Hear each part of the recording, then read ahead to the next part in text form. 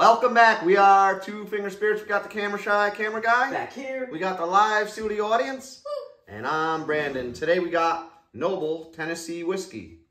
It's from Mike Rowe, Dirty Jobs. So the host of Dirty Jobs has a whiskey? Yeah, and the proceeds go to his Works Foundation. It gets people into the trade, so that's good, right? That's really cool. You know about Dirty Jobs, don't you, buddy? I do. I have a little bit of experience with some Dirty Jobs myself. And I'm blue collar, working in land surveying. Cool. So, yeah, tribute to his grandfather. His last name was Knobel. The distillery's undisclosed, but I bet you it's Dickle. That's right? a word on the street? Yeah. MSRP is 65. Mashbill is undisclosed. I couldn't find it anywhere. And the age, it says 5 years on the website, right? Cool. 90 proof. All right. And how about the color? All right, let's talk about the color. All right, this is looking like, on the honey scale, a light honey. Almost pushing like a dark straw. What do you think, Brandon? Let's drink it. All right. So how's it spin? Oh, it's a spinner, all right. All right. Yeah. What do you think of the bottle? I have to say, if I was walking down the aisle at my local store, that bottle will catch my eye. It's like elegant looking. It's elegant. It's something I would want to show off on Not too blue collar, right? Right. Elegant looking. Makes me feel like I'm fancy. Well, we are fancy. Yeah. So my sister got me this bottle. Oh. Isn't that awesome? That was nice. Shout out to Jen, right? Woo. Yeah. Go to the nose. What do you think? Nice. It's a nice nose. I get straw. I get a nice brown sugar on this. Yeah, I get a light brown sugar, barrel char, oak. You can't get this on the shelves yet. You can only buy it online through his website so far, but he's trying to get it on the shelves soon. Maybe someday. Sold out before Christmas time when he first launched it. Really? Mm. Well, I'm happy that we got a bottle. Mm. Mm. Mm. Mm. Really has a nice mouthfeel.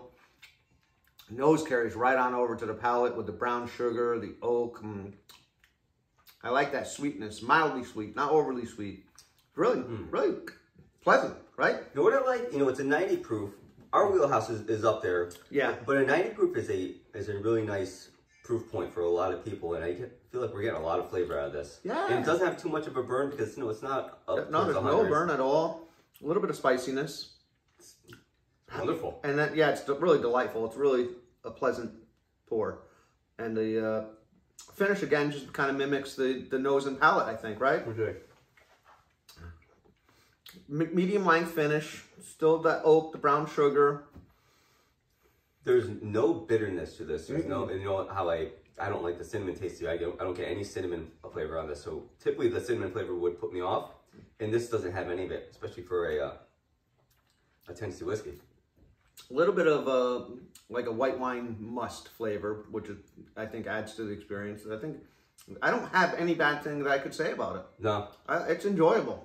This is the price point's right, the flavor's right, beautiful bottle. Yeah, and I like that what he's doing, getting people back into the trades, getting people working. That's something I could get behind, right? Right. Absolutely. Especially, you know, coming from the dirty job industry myself. So I respect that. I respect all those people and how hard they work. Yeah, absolutely. So this was a winner for me. Yeah. Would you buy it again? I would buy it again. I would definitely try other offerings if there is.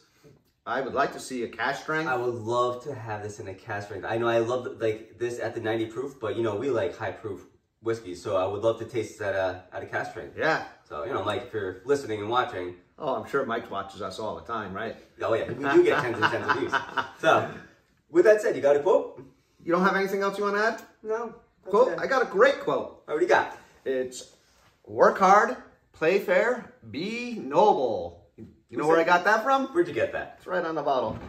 That's a good one. Yeah. So we could assume Mike Rowe said that. I think so, yeah.